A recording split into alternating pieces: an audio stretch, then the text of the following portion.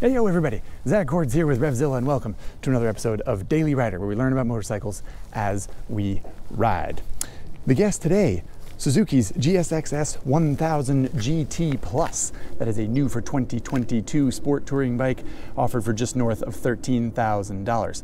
At its core, the engine of the mighty 2005 GSX-R 1000, which I know might sound a little weird to use a 17-year-old engine in a brand new bike, but laugh at the K5 Gixxer at your peril, as we learned in our CTXP episode. Wrapped around that retuned engine, you've got a sporty chassis, touring features, and color-matched saddlebags that add $650 to the price and a plus to the name. So, is this yet another iteration of the K5 Gixxer engine, or is it yet another iteration of the K5 Gixxer engine? We don't know yet, but as always, the ride will tell.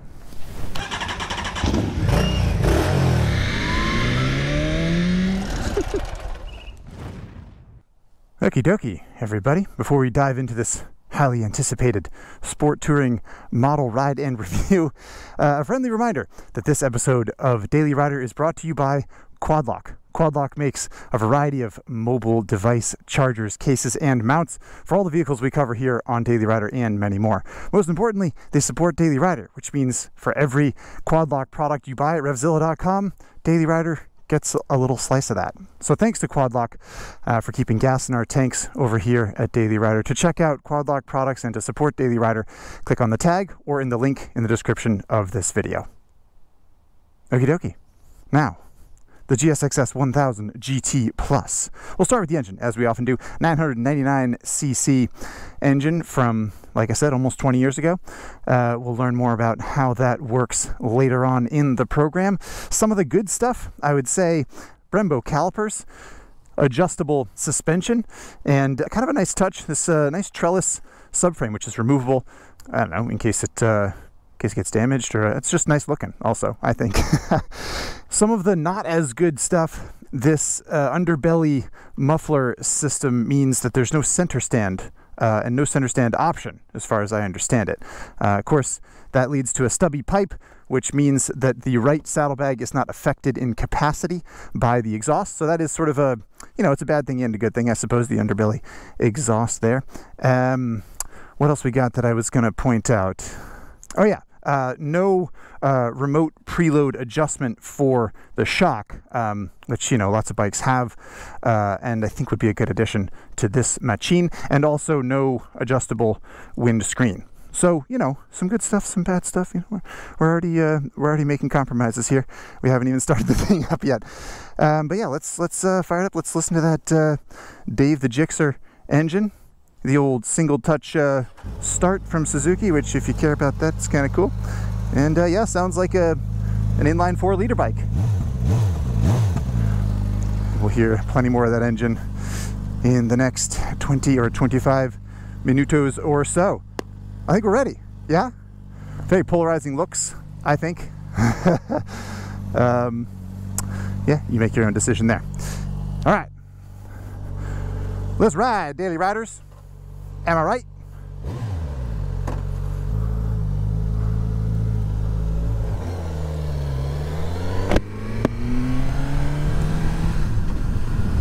All right, how about some specs on the old Gixxess 1000 GT Plus, eh? You've got a 5-gallon fuel tank, which is good, not great, I would say, as far as a sport touring bike. When that 5-gallon tank is full, the bike weighed 502 pounds on the Daily Rider scales, which is pretty good considering that, a BMW S1000 XR or Kawasaki Ninja 1000 SX, those bikes are in the 535 range, so yeah, not too bad. The seat height is 31.9 inches, I believe. Around 32 inches, pretty standard seat height for any regular size motorcycle. And horsepower claimed is 150, which is a pretty big number for a $13,000 sport touring bike. So yeah, them's your specs, kids. Hope I didn't miss anything. If I did, everything's in the description of the video as always. Riding position on the Gixxess 1000 GT is an interesting discussion because I got a lot of comments on social media. It seems like people think that it's kind of racy because of the sort of low front end and the aggressive fairing shape and that kind of thing. But as you can see, there are no clip-ons here. It's a handlebar, flat handlebar is set up across the top, so it kind of has an Aprilia Tuono feel to it. Actually fairly upright. Thank you, everybody. Surprisingly upright, I would say. The only thing that feels particularly sporty about it is the seat to peg ratios, and for taller riders you might get a little cramped over time with the legroom, but in general it's a very agreeable riding position. I think it's quite nice. I really like it. Alrighty, out on to what qualifies for an open road in Los Angeles. I think I've made all the traffic jokes I can make at this point about how the freeways are often clogged up here, but if you're using your GSX-S1000 GT in any manner even close to the intended purpose, you'll be spending some time on the highway. And good news, the bike's pretty good there. The one controversial piece of the GSX-S1000 GT is the wind protection, which for me works pretty well. It puts the turbulent air kind of at the top of my chest around my collarbones, and it makes the air around my helmet a little bit noisy, but in general it's not too bad. I am 6'2". My good friend Ari Henning, who is about 5'10", he rode this bike and he didn't like it. He said, oh man, it really dumps air kind of at the bottom of my helmet, makes it loud, and it creates this blade of air that when he turned his head, he felt like the air kind of grabbed the edge of the helmet, and it didn't work for him. So all that is to say, same report in some ways as any other motorcycle, which is to say your height will make a big difference, but it seemed particularly polarizing with this bike for what it's worth. All right, we got like 70 miles an hour or something like that. We're cruising 5,000 RPM. Oop, not for long, it seems.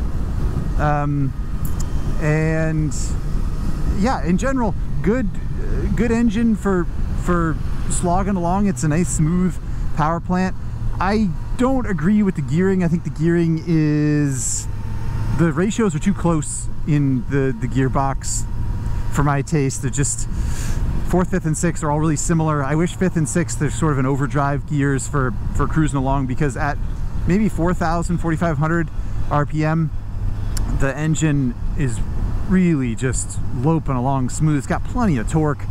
You know, a K5 Gixxer engine after all.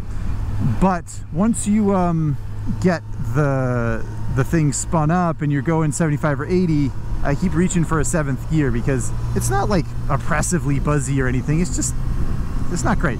It could be better, you know? So across the big new beautiful bridge here in Long Beach, California, this is usually where I explain to you how cruise control works, even though you don't really need that explanation.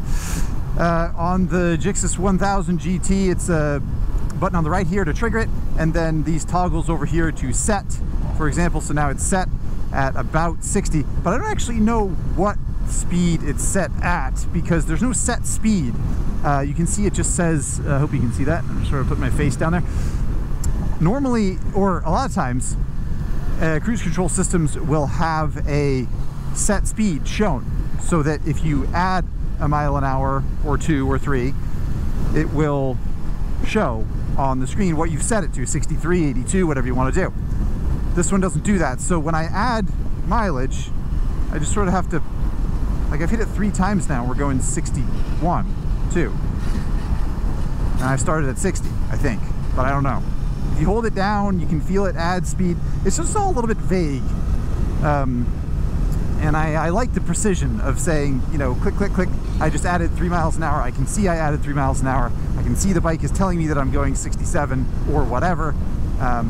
So it's minutia. It's a nit to pick, but you know, it bothered me a little bit. And when Ari rode the bike, he noticed it as well, which I thought was indicative of, I don't know, either our similar opinion or it actually being something that might bug you. So there you have it. All right, team, we got a red light, which means hopefully we can experiment with these 150 ponies, which you really can't do very often with a 150 horsepower bike. This is a nice big 3-lane road. We'll just give it the pills in first gear for a second here, and you can see what it does. So there you go, 70 miles an hour and not very long. And the traction control kind of caught the wheelie there, despite being in level 1. It's a fast bike. That's how I would describe it, put simply. And it's exciting. Certainly hits a lot harder at the top of the revs than something like the Kawasaki Ninja 1000 SX, which is a very obvious comparison to this bike because they're similarly styled and priced and so on and so forth. All right, to get a little bit of housekeeping out of the way, fuel mileage figures for the Gixxess 1000 GT have been low 40s basically. Low figure I got was about 40, high figure was 43 or something maybe, so it's all been pretty consistent, which is not awesome if we're honest, but you know, 150 horsepower, so I don't know, 40 miles to the gallon. You can't really complain too much about that, I don't think. I do think, again, if you just had some overdrive gears there, yeah, it'd be a lot more comfortable at this kind of speed on the highway, or a little more comfortable anyway, and you get a little bit better mileage. But I don't know, maybe the 2024 Gixxess 1000 GT Plus will have that feature. Well, last but not least in this section here, mirrors, which are pretty good. I actually think I might have made the same comment about that Kawi Ninja 1000 SX. I'm not certain, but I might have said that the mirrors are really far away, and that is something that is true with this one as well. So if I'm sitting here, I can't even touch them. They're 6 or 8 inches from the end of my hand, and that means the size of the glass gets practically smaller as it's smaller from, or it's farther from your eyeball. So they're pretty good. They just seem a little limited because they're so far away from the rider's face. I kind of wish they were back here, but aside from that, pretty good, pretty smooth. Not too much to complain about there. All right, off we go into the neighborhood for the old round town manners test and the stop sign challenge, of course. And like I said, for the category, for the class anyway, just north of 500 pounds is not too bad for a bike like this. It does, ooh, that was a good one. That was a good one. I'll say this about the Gixxess GT here. I wouldn't have guessed that it was that much lighter, than the Ninja 1000 SX, for example. It doesn't feel particularly light coming off the kickstand. It doesn't, you know, it's not really noticeably lighter, even though on the spec sheet it's significant. A few things I especially like. I'm not doing so hot with the stop signs here though. One thing I especially like is the throttle response. I think Suzuki did a really good job with the throttle response, and I like to call this out because so many brands struggle with the on-off throttle response, and I often complain about it, and it's just sort of the way of the world now. But this engine picks up from off throttle really gently and smoothly. And I think Suzuki deserves a lot of credit because, as we know, this is not a brand new engine or anything.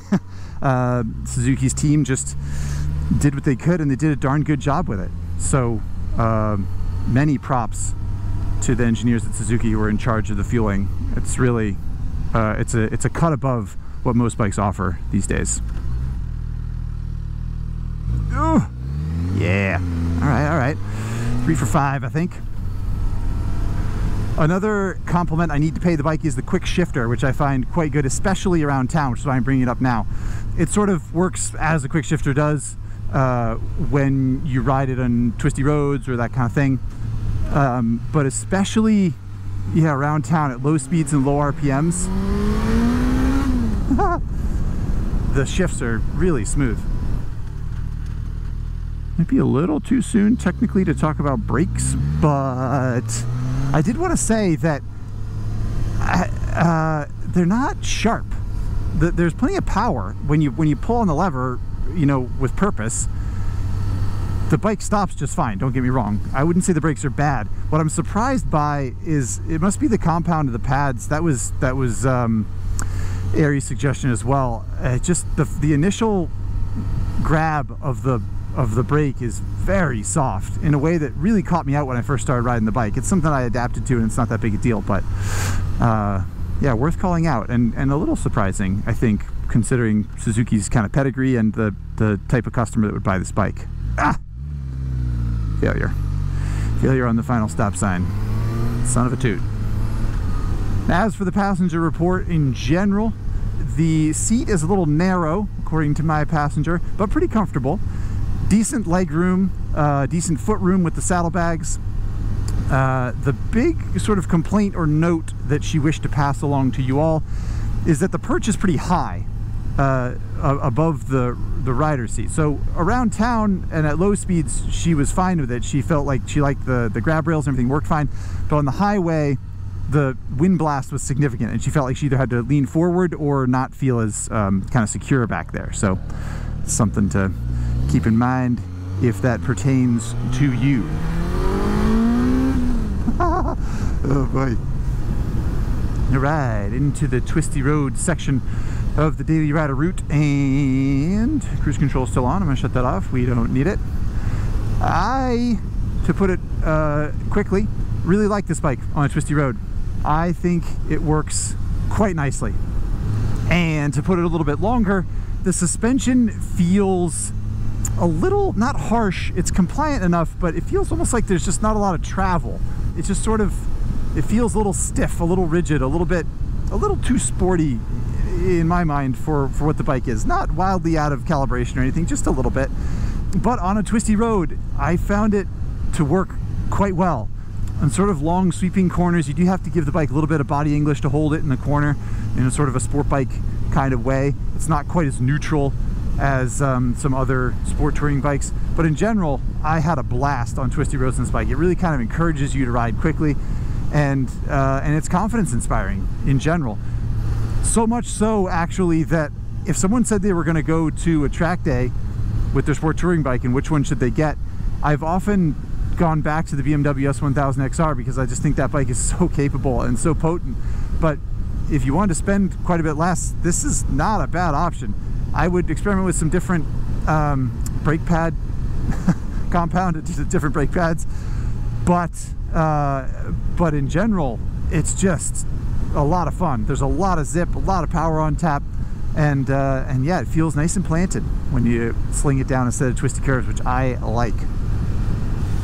One other thing I do want to mention in this particular environment is the ride modes, which I said that I like the throttle response, and one of the reasons I like the throttle response so much is that if you put it in A mode, which is more aggressive, and now it just feels like it hits really hard, and it's too abrupt, or not abrupt, it's too aggressive for my taste. I don't really want that kind of feel from the engine, but I still think that on-off pickup is really gentle and smooth, which is so rare. It's almost 100% consistent that bikes in the sort of aggressive mode, whether it's A or mode 1 or whatever it is, they're just snatchy and difficult. And this bike's not snatchy and difficult, it's just aggressive, which I totally appreciate. And then you can go down to C mode, which is extra gentle. I found the medium sort of B mode to be the one that I like the best. And I think our esteemed colleague Lance Oliver, who wrote the First Ride article on Common Tread for this bike, which you can find in the link in the description of this video, also said the same thing. He preferred the old B mode.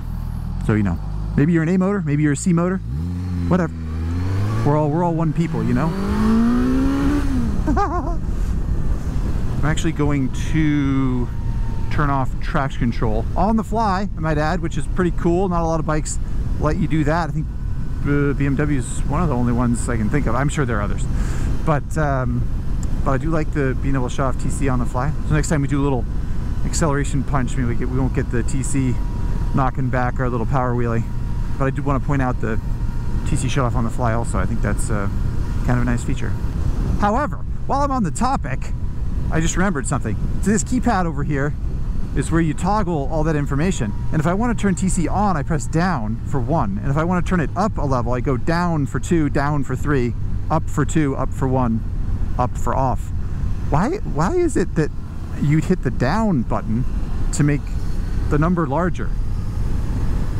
I don't know. Alrighty. This red light is often a doozy. So perhaps we can talk about the dash now? Perhaps? Hopefully? I'm going to jump into it. I like it. As I said, nice and clean. Big analog, faux analog tack off to the left side of the dash there, and everything else is just pretty bold and understandable. It is 10:20 a.m. Is it 10:20? Goodness, it is. Oh man, and we got a green light. All right, well, I'm late for work, but the point is, we'll do a close-up a little bit later again. But yeah, it's a nice clean setup. Some of the other bikes I've reviewed lately and complained about the dash, like the Harley Pan America, it just feels kind of like muddled, and there's a lot of like graphics and stuff to kind of contend with, and this is simple, and I like it. All right, I got another red light. We'll give it another try. With these OK and back buttons here, you can cycle through the TC toggle, ride mode toggle, and you can change the quick shifter from on to off if you want to, though I don't know why you do that necessarily. And then at the bottom here, when you're down there, you can use this keypad to get through, see your range, your trips, fuel mileage, odometer, battery voltage, all that kind of mumbo jumbo. And then the coolant temp and air temps right there. I don't know, the fuel gauge is a little weird because the E is always red. So when it's full, you sort of think like, oh no, it's empty, and then it's not, and then you realize it when it starts going down. That's a little funny, but other than that, these are really small things to worry about. And I'm sure as I'm saying it, some of you are thinking, what are you complaining about, man? It's a fuel gauge, it's fine. It's a so you can't see what your set speed is in the cruise control. Take it easy, it's got cruise control. And yeah, those people are right. But it's my job to critique bikes here, so I'm just doing my best, just doing my best here, everybody. The thing about the Gixxess-S1000 in all its iterations, really going back as far as I can remember, I think it's to the beginning of the line, really, is that when you do punch it away from a stoplight, traction control on or off, whatever, I meant to mention this before, it's not kind of the type of power or the type of chassis that really encourages you to do wheelies, if that makes sense. It's not really a sort of flirty kind of fun. The Yamaha MT series is kind of famous for this, I think. They just do wheelies all the time. MT-07, MT-09, MT-10. They're not really performance-oriented bikes in that way. They almost want to do wheelies. The Gixxess-S1000 wants to accelerate, and it eventually does a power wheelie, which is fun and awesome, and it feels fast, kind of because it is fast.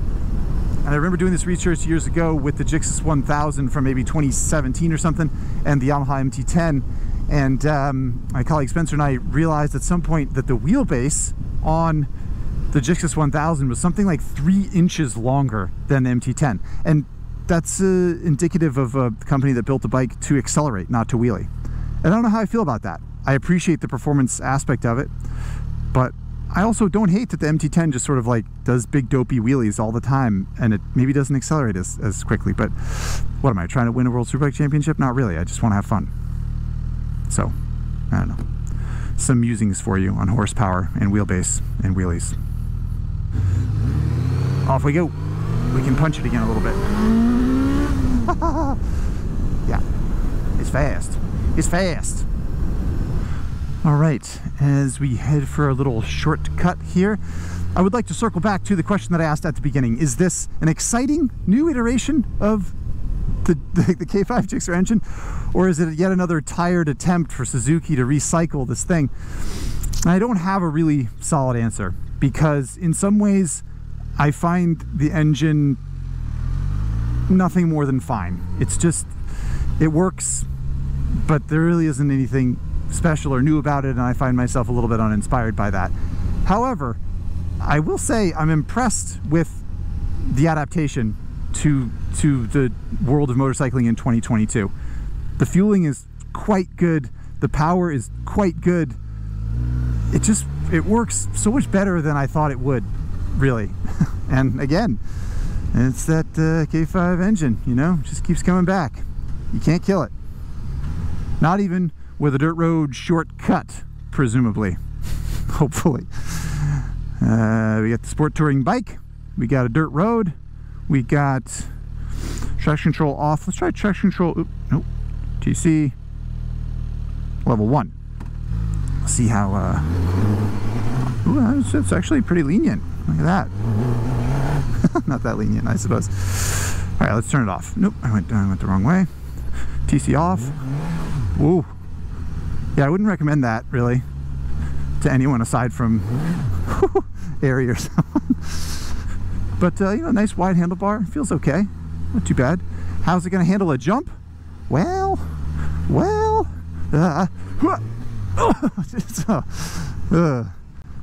don't, yeah, wouldn't recommend that either. But it didn't bottom out. Like I said, pretty compliant suspension at the end of the day. That's not too bad, actually. I don't have a lot of room to do a wheelie here, kids. Oh, and this person's turning left. And we're gonna have to delay the wheelie just a little bit. We got a construction zone and semis and a free couch. All right, we got kind of an open stretch here. Let's give it a go, shall we? Oh yeah. You can see it's a little herky-jerky, and that's mostly chassis dynamics stuff. Just like I said, it doesn't want to just like go up on the back wheel and sit there. It either wants to go forward, or there's too much power and it wheelies a little bit. It's not really like a, like I said, it doesn't really want to flirt like that. It just wants to get down to business, which fair enough. But if you want to do a wheelie, oh yeah, you can do it. You want to back it in? Not so much, really, no. ABS is not switchable, I don't believe. One more back in attempt, perhaps. Ooh, no, not really. Again, wants to get down to business. And I hope I didn't forget to talk about anything. I feel like we had a pretty good run here today. Hey-o. A white versus 650 in the back of a Tacoma. That's got to be Ari Henning. It's got to be. We've only got 2 spaces to work with, and I don't think it's going to be enough for the Gixxess GT. We'll get very close to this van here without touching it, and then we'll go full lock to the left. I screwed up. But seriously this time. Full lock to the left, feet up, and no, not so much. We're looking at 2.5, 2 3/4 parking spaces. So it's no Aprilia Touareg 660, let's just say that. But practically, as I often offer to you, I never found it to be a big problem, the steering sweep. I think it's decent. Sporty, but not inhibitive, let's say. Whew.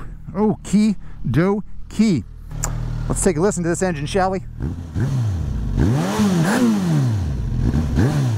Nice light flywheel. Reminds me, you know, that's maybe that's an artifact of the K5 era or engine or something like that. But I just like that. I like that about my KTM from 2006. It's got like a little bap bap bap. Nice light flywheel. I like that. All right, Instagram questions. Let's dive in, shall we, kiddos? First one is from Tay Bay, who asks, Suzuki hasn't done anything really spectacular in the last decade. Is this its attempt to try to stay relevant since the ADV/sport touring market is booming? Yeah, I think it is. You know, one way, it's a cynical way to look at it to say that it's just a stab at, you know, oh, I got to stay relevant. Every company's got to stay relevant. Every company's got to release stuff that people are interested in. And I think Suzuki read its customer base a little bit, and it knows the stuff that people have liked in the past, and it went ahead and built a bike that they thought people would like. And I think they did a bang-up job. So does it have a whiff of desperation about it because it's Suzuki? Yes, a little bit. But I think it was the right play, and I think it's a good bike, so I can't really fault Suzuki for that. But good question, Tay Bay. I appreciate it, and hopefully that my take helps you there. Next question is from NYCR9T, who says, Lance Oliver just wrote on RevZilla's common thread that, quote, the US is just not important to Suzuki. So the question, is it worth being a Suzuki owner these days? This is a good call out. Lance did write a lovely article over on common thread titled Suzuki is not a motorcycle company and other facts, or something like that. And he makes some really good points about how many cars Suzuki sells in India, how many outboard boat engines it sells in the United States and that kind of thing. So it's good food for thought if you want to read. I appreciate NYC R9T calling that out. As far as is it worth being a Suzuki owner these days? I think so. I want it to be. I do wish, to Tay Bay's point, that Suzuki would buckle down a little bit and just give us some jazz hands sometime soon. I don't know, maybe quitting MotoGP will right the ship. We'll see. Next question is from Kirsian. Yeah. The obvious question is, how does it compare to a Ninja 1000? We talked about that a little bit, right? This engine is more potent up top, arguably feels a little bit less potent down low, similar ergos, but how does it compare? Very directly, basically. And if someone said they got this instead of a Ninja 1000, I wouldn't say, oh man, you made a mistake. I would say, okay, cool. Kirsian also says a less obvious question is, would it be a sensible and more practical alternative to a Super Naked? Yes, absolutely. If you're looking at the spec sheet, you may be thinking 150 horsepower, but it has saddlebags and whatever. Someone should make a CTXP episode about this. Well, we didn't do it on Super Nakeds, to be fair. But the point is, modern sport touring bikes that are performance-oriented have a lot of performance. And if you got this, I said that the riding position kind of reminded me of a Tuono. And yeah, it is a valid alternative to that. If you want something slightly more practical, but you like all the horsepower and that kind of thing, absolutely. Next question is from JJ Warstler, who asks, is it more for Jack Courts or Barry Henning? Another CTXP reference there of sport touring versus superbikes, which you can please watch on the RevZilla channel if you like. I would say this is Jack Courts through and through, right? Sure, it's a K5 Gixxer, which is Barry Henning's pride and joy, but saddlebags and better wind protection and comfort, upright riding position, stuff like that. So I think that this is sort of Jack Courts' whole point, right? I want to be comfortable, but I like to get a little, I like to blow my hair back a little bit, you know? Okay. Last question is from Blake Cash, who asks, if this GSX-S, were an animal, what would it be? I like this question a lot. I got some good ones. I got one about a haiku, which was fantastic, and I didn't write a haiku. I apologize if you're watching. Please ask that question again. It's brilliant. I also got one about a body of water, which was fantastic. Thank you. I love these questions, as you all know. If it were an animal, what would it be? I think it would be one of those, like, was it like an ocelot? Or what are those cats? They're like big for house cats, but small for wild cats. And like rich people have them as pets sometimes. And occasionally they tear someone's face off. Anyway, that's what came to mind, frankly, is this sort of like, it seems docile and tame and sort of like, oh, it's a sport. It's got, color matched saddlebags and it's got this high handlebar and, yeah, it says GSX on the side, but like it says GSX-S, not GSX-SR. So like, it's not really, it's nice and tame. You can go up, you can pet it. It doesn't matter. It's not that scary. And then if you open it up in second gear and you really like give it the pills, holy crap, it could tear your face off if you're not careful. So that's what it reminds me of, an exotic and slightly too large jungle cat that someone has as a pet. Seems like a good idea. It's pretty, it's striking, but be cautious around it. There's some wild animal in there. Am I right? All right. Hopefully that helps. Thank you again for the questions, everybody. Really appreciate it. Let's put this sucker on the Daily Rider leaderboard so that you can get on with your day, for crying out loud. Hey, everybody. All right, we're inside RevZilla West here. We got lots of stuff going on. That crate over there, you see it, contains the Dumb and Dumber bike. It is headed to the Denver RevZilla store. So if you live in Denver, by the time this video goes live, I believe the store is open and you can go see the bike if you want to. There he's doing something with something adventurous, I gather, because there's an adventure bike happening and there's lights everywhere. Anyway. Where do we think it falls on the board? We've got the Aprilia Touareg 660 at the top. We've got the Harley-Davidson Pan America, Triumph Tiger Sport 660, and MV Agusta Turismo Veloce. And then just down here, BMW S1000 RR. MV Agusta, Triumph Tiger Sport, the Gixxess is better. Harley Pan America, that's a tough one. I actually put this question to Ari, and he also agreed. I don't know if he actually answered me in the end. Because it's a tough, the Pan America it's exciting and it's striking and it's a fast, fun, pretty good sport touring bike, realistically, and you get some off-road capability, of course.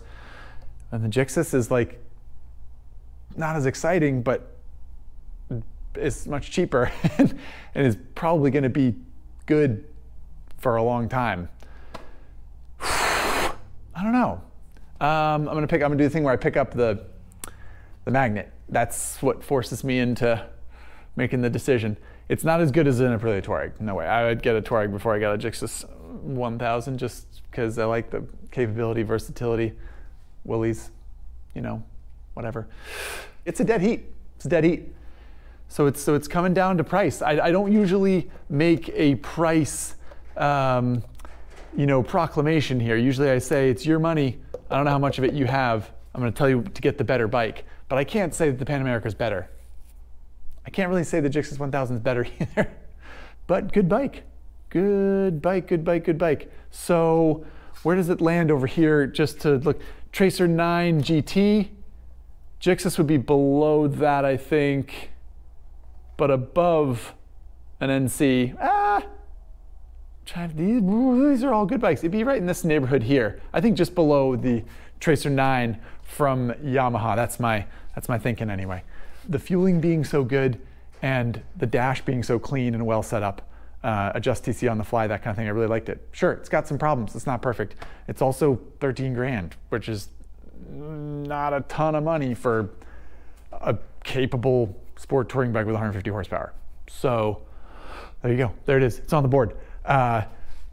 Coming down the pipe, we got more bikes. So you stay tuned to Daily Rider. Thank you for watching, hanging out, and hope you learned something. Hope you had fun, and very much hope to see you next time on Daily Rider. See you, everybody.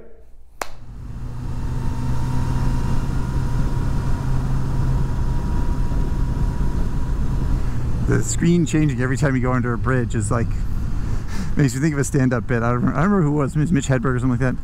Did a bit about automatic doors, and when you walk by an automatic door and it opens, and you're like, oh no, sorry man, I was just walking by. I'm not going through. And I feel bad about the little robot in there that decides when to darken the screen when you go under a bridge. And I always think like, thank you for your help, but I didn't need, actually, it's just a bridge, and it's fine. You can just leave it white. It's no big deal. But again, thank you.